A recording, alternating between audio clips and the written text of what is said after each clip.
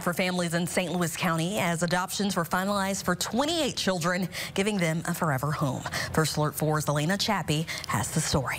In a sea full of people, you want to stay looking fly? There's one. Okay, come on then, come on. That stands out. Go, man. Go, man. It's not Zion Graves' graduation day. You know, I've been waiting for this for a long time, and now my dreams are coming true. But it might be something even better. I just couldn't see my nephew going into the system. Man, as his family calls him. He the man with the hot sauce, baby. He the king. Found his forever home. Court finds that it is fit and proper for this adoption to be granted. Zion is just one of 28 children who were adopted today, an event the St. Louis County Courthouse has celebrated for 8 years. And today, to see that they are going to have their forever homes really is, it just brings joy to us to see this. For Sheena Miller, I have a big heart. The journey hasn't always been easy. It's been a true journey for me. Zion has 3 other siblings. My sister has already adopted.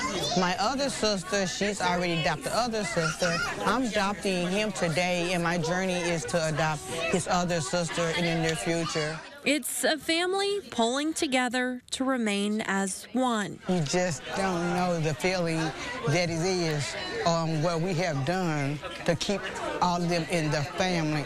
And I'm going to continue to do this for him and his sisters until I get all of them together, and that's my journey. So, from aunt to now mom. It's been hard, but it's worth it. It's all worth it.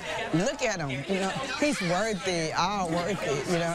I'm happy, I really am. In Clayton, Elena Chappie, First Alert 4.